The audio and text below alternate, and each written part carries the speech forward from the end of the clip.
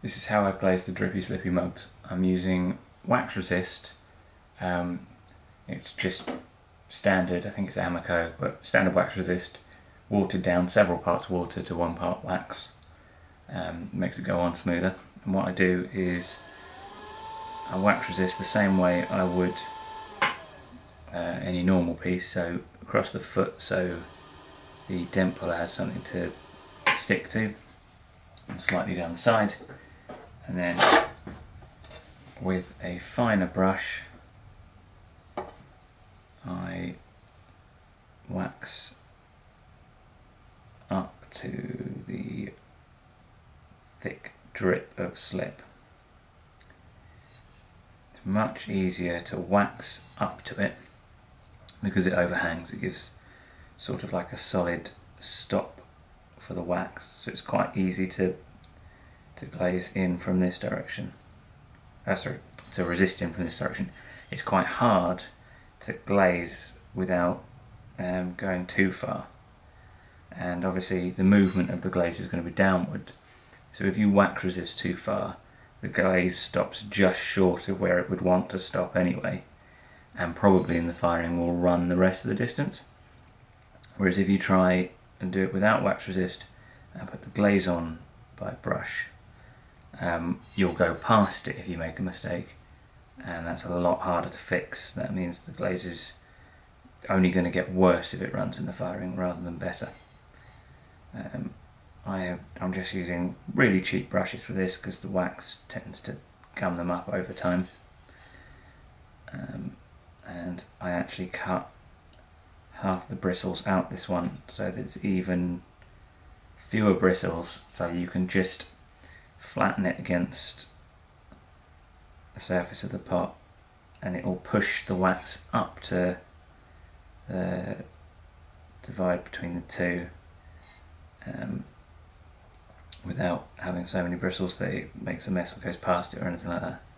So there we go, bottom's wax resisted, and now that can just be dunked in clear glaze, which will coat everything that you want it to coat and nothing that you don't. The first step in glazing them is to just quickly wipe them with a slightly damp sponge, which I always do just to make sure there's no dust on the surface. Should be okay, but always better to be safe. And then I am brushing on Heath Ivory just around the rim. This is more for the gradient on the inside, which will go from the clear on the outside to floating blue, but the clear glaze I use is Hansen 20x5, and it doesn't combine that nicely with floating blue. The resulting colour is not great. So what I do is I just brush more on the inside and a little on the outside so that it's one smooth gradient between them. But the Heath means the floating blue gradient on the inside is really nice because floating blue and Heath go very well together. And I also brush some onto the handle just so that, because this does combine nicely with the 20x5.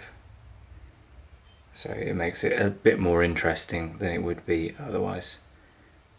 Bear in mind it's a clear glaze, and so you would just see the neutral clay colour otherwise. But this will flow and run and mix a bit. Next up is the clear glaze, which is Hansen 20x5. I'll post a link in the description. And I'm using the car dent puller. Again, that'll be in the description as well. Got it slightly wet so that it sticks better, and then the foot needs to be wax resisted as well. Check that it's stuck on well, and then just dip and out and give it a shake. As you can see, the wax resist has stopped the glaze sticking anywhere that the wax resist was, which means you get a perfect line of glaze around the base of the slip. So now all of the drippy slip parts are going to be glossy, and then the clear glaze brings out the colour as well, so they'll be more colourful as a result. And then the clay underneath is going to be matte and unglazed. The last glaze for these mugs is floating blue on the inside, and I'm using a set of scales to weigh out the glaze on the inside. It's a way of controlling how much glaze you apply and keeping it consistent across mugs, that basically doesn't require any extra time or effort. But you do need to know how much water is mixed in your glaze. So that's basically when you mix it up, assuming you're making your glazes yourself or making them from a powder, you just control how much water you put in, and then you'll know how much weight of glaze mixture you want for the amount of glaze you need on the inside. In this case, I want to go just under 30 grams.